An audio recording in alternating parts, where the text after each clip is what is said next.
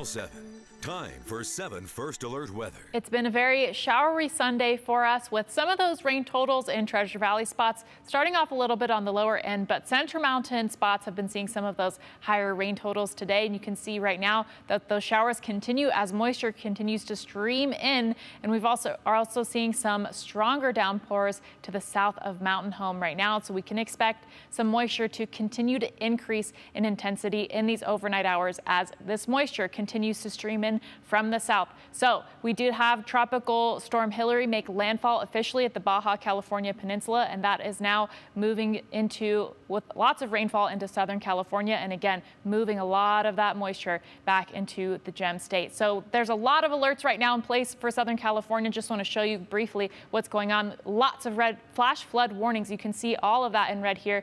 Also still tropical storm warnings. Some of those rainfall rates have been about an inch per hour. Now to our area, we do have a flood watch in place because of the moisture we are expecting. And tomorrow, things are also going to take a bit of a windy turn for us. We are also going to be tracking some possibility of higher winds. So for tomorrow afternoon, we could see gusts of up to 60 miles an hour in this area in gold. The areas in tan, we could see gusts of up to 35 miles an hour.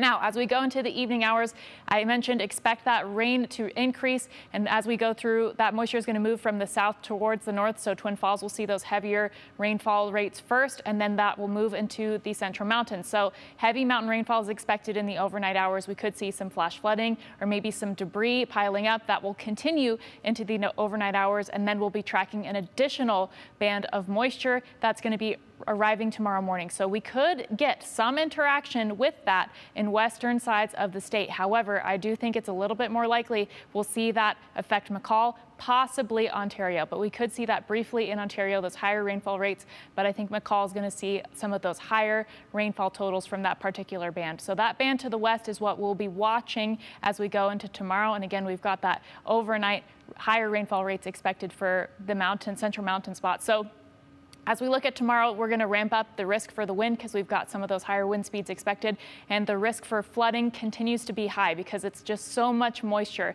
that's moving into our area. So that's what we'll continue to be tracking. And again, I mentioned some of those areas to watch, and you'll see a lot of that moisture falls over a short amount of time. So now this is already Monday morning at 9:30. You're going to see some of these mountain totals jump up really quickly. And so 11:30 on Monday, you could see it's going to continue to increase as we go into Thursday as well. And again, McCall could see some of those higher rainfall totals associated with this moisture. And the storming pattern does continue through Tuesday. Tomorrow is going to be the showery and windy time frame for us, but this is not going to be an everywhere sees lots of rain event. There are going to be lots of valley spots that see some of those lower end totals, but for some areas, Doug, there will be some of those higher rainfall totals. We already saw that Sun Valley area was over an inch today, yeah, right? Ketchum 1.23 inches already.